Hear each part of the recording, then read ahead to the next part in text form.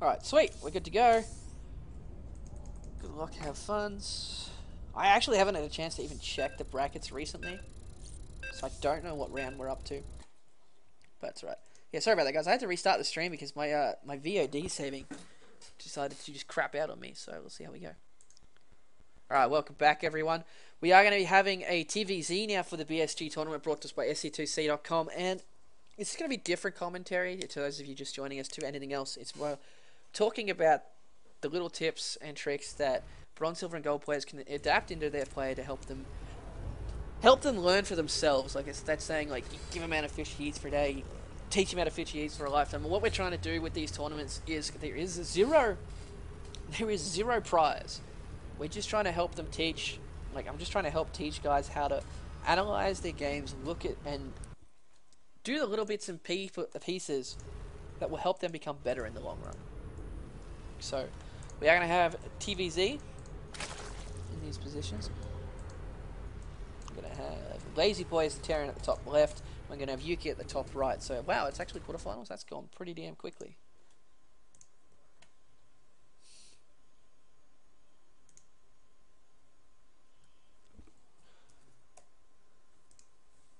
So, in ZBT, let's sit on the Zerg's point of view at the moment. The Zerg is going to be on the back foot for most of the game if he doesn't gain a lead somehow. It'll probably, like the way most things pan out is Zerg's defends, gets a macro advantage and wins. Or usually it's Zerg defends, they come off even, Zerg defends, they come off even, Zerg defends, they come off even. Same stuff like that, right? Now, on the other hand, the Terran is thinking, I need to do enough damage to him constantly, keep the pressure on, that he's not going to be able to drone up, he's not going to be able to get that macro advantage. So there's the two flip sides of the coin. Now, one thing I do suggest to a lot of earlier players, is while they're still learning the game, is to, believe it or not, play random.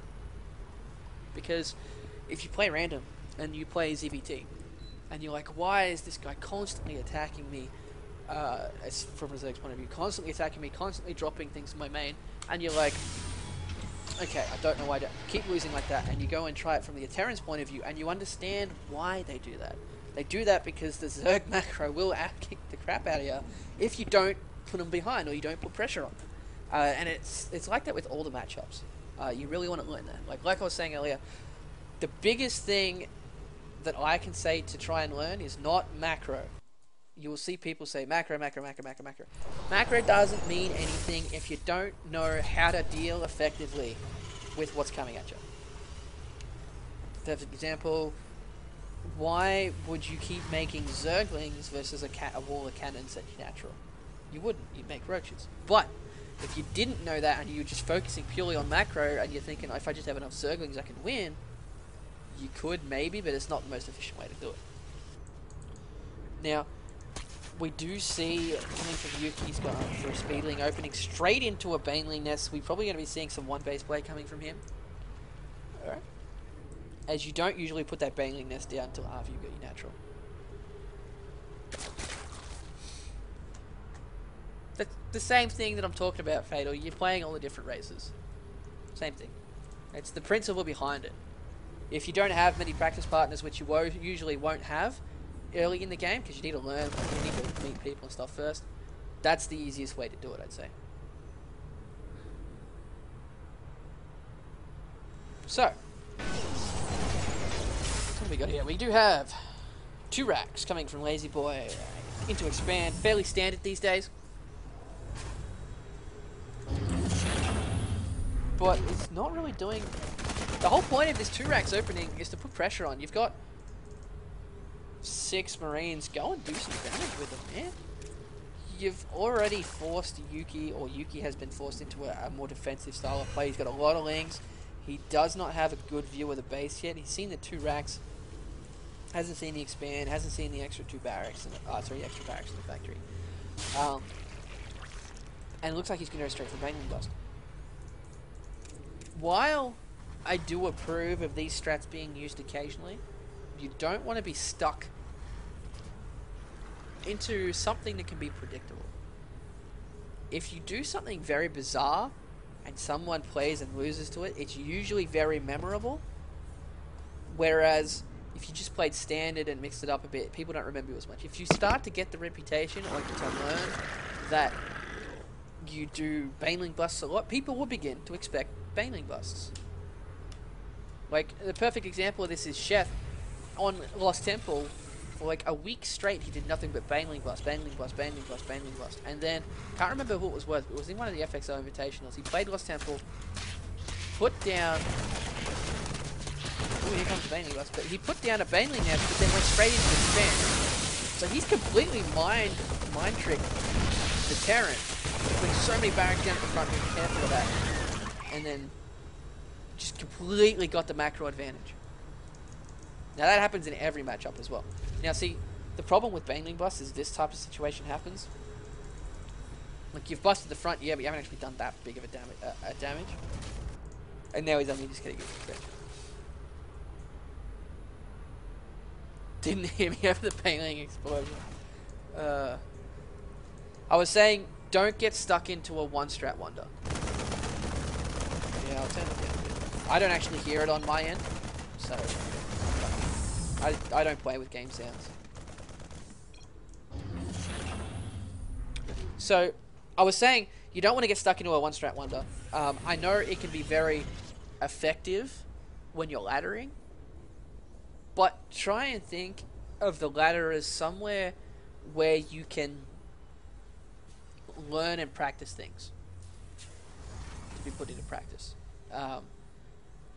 For example, if you're watching this stream and trying to get tips and stuff, you obviously want to get better at the game, you obviously want to be playing in tournaments and have a lot more fun while you're doing it, being competitive. And one of the big aspects of that is, I am a big supporter of when a new player starts a game, do one strat for a week and just learn it. But the next week try a different one, and the week after that try a different one. You don't want to sit there and become these 4-gate Protoss who just go all the way up to Master League, and then as soon as they hit that level where Zergs know how to defend it and scout it, they are completely shut down, and they're back to square one, because they have to completely relearn that matchup.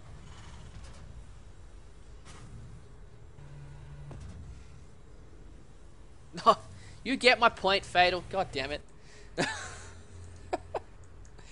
But yeah, I do agree. TVT is quite rather boring to watch. Good old GSL times. Awesome for SEA scene. Right in prime time. Like I was saying, yeah. So I do like the fact that Yuki's sending a Ling up the ramp every now and then to check things out. Right? So he sees the tanks, he sees a lot of Marines. So what's the best response to this kind of stuff? Mutiling, Baneling. Now, let's have a look here. He does have muted. He has Lings. He has Banelings. Does he have Baneling speed? No, he doesn't. He wants to get that. Another thing you notice is so many players, and I'm going to single out Baka here because I've seen him in the last 3 bronze, silver, and golds, and his game sense is fine, his unit control's fine, he just can't spend his money. And if he could spend his money, he'd go straight up to diamond. I have no doubt in that. But you're looking at this much gas. Now, he's either saved it for mutas to just pump out a heap of mutas, or he's done it as a mistake. No offense to anyone here, but if you're in bronze, silver, and gold, I'm more likely to say I see something that might be a mistake, it might be an idea. I'm going to call it a mistake just because it's this level of play. It's no offense to yous, but yeah, I'm just a straight up person like that. So we do have tanks, we have Marines, we have Marauders. We're at 92 supply versus the 78 of Yuki. We're looking at the incomes here. We got 44 to 39. Could probably use a bit more income. I do like the fact that Yuki's taken a third. It's nothing wrong with taking this one here.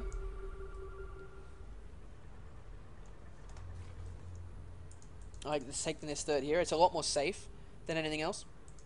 The hidden expansions that you throw around, they are useful if they're not scouted. If they're scouted, they are absolutely a pain in the ass because you've just wasted so many resources. If I can remember, okay, like I played a game on the ladder because I don't play many games. I just like, don't have time. I'm more like analyzing and stuff. But when I actually sit down and try to get my mechanics back on for the last couple of days, there have been games where I've gone and tried to do a sneaky expansion and it's lost me the game. But then there's been an equal amount of games where I've gone for a sneaky expansion and it's completely saved me, right?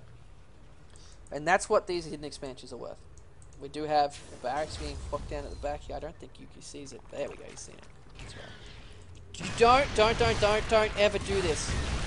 Why would you run all those units up the ramp? You're not going to kill anything. You're just going to get sniped by the tanks and looking at the units lost now. Look at that. 40 units lost to 5. Now he's doing a good job with his mutas, but unfortunately there are turrets everywhere. But that's what you want to do. You want to force the Terran. Some people look at mutas and go, they must kill SCVs. They must kill SCVs. Not what you mainly use them for, which is scouting, forcing the Terran to stay in his base, trying to force stims, catching any kind of weak stuff that he can. Like, pure example is, once you get enough mutas, you can start sniping these missile turrets and then get the reactors, things like that. Now, one thing I will give LazyBoy, he puts his turrets to placements very, very well. Really well done. However, that's also probably exactly what Yuki wants. He wants all these resources being set. Let's have a look. 1, 2, 3, 4, 5, 6, 7, 8, 9. So it's like almost 1,000 minerals right there. Like 1,000 minerals. That's what? 20 marines or something. I don't know off the top of my head. I'm not good at math, but that's a lot of minerals that you can be using. He could have been using on marines and marauders and tanks that he can't. Whereas these mutalisks, which are doing the damage and forcing all these, can still be used in an engagement later on. It's actually LazyBoy versus Yuki, guys. LazyBoy is the Terran. But he is going to be moving out now, and he's got a couple of Thors, which is good, which means that Yuki has to be very careful. Actually, where is his army? 46 to 47, 118, 167. Okay, this game's actually over because I wasn't paying attention to the army count. Like, Yuki has all these units, but he's still got 700, 600 in the bank, whereas we're looking at LazyBoy. He's got 1k, 1k, and unfortunately, there are no banelings. No banelings anywhere. So that's pretty much game over right there. Oh no! Okay. Someone needs to teach this boy. Oops, sorry guys. Someone needs to teach this boy how to magic box. So that's game over. But what happens here is turrets defend against more number of enemies. And as the muta count increases, because you should not be losing mutas to turrets, right? You need Thors to kill them, because the more they group up, they do splash damage. Now, to counter that, when you're in the middle of the map fighting stuff, is you select all your mutas, right? You right-click somewhere, they move there, and then they slowly start spreading out, right? And when they're spread out enough, let's say for example, your mutas are spread out here. There's a Thor here-ish. Right-click on the map down on the mini-map, or even just move your camera. Right-click over here somewhere. And when they're actually over the Thor, you just hit stop. And they'll stop and attack stuff. Because that keeps them spread out, doesn't take more damage, and this game's over.